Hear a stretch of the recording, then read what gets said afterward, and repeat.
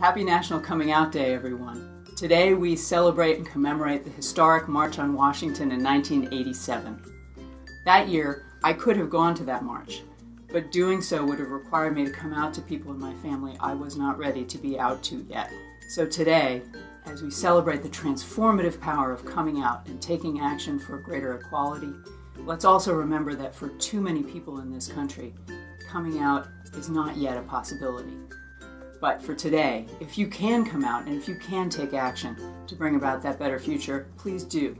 And do it with someone else in mind in one of those 28 states where they could lose their job if they're a teacher, or for those young people who are not yet ready to be out to their families, friends, and communities.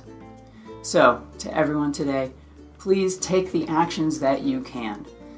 Be an ally to those who cannot yet come out, and please join with GLSEN to help make history. Go to glsen.org/historybook and sign up to be part of our campaign to bring about that better future. So for today, happy National Coming Out Day. And in the spirit of that march in 1987 and every brave step taken since then, do what you can to bring about a better future. Thank you so much.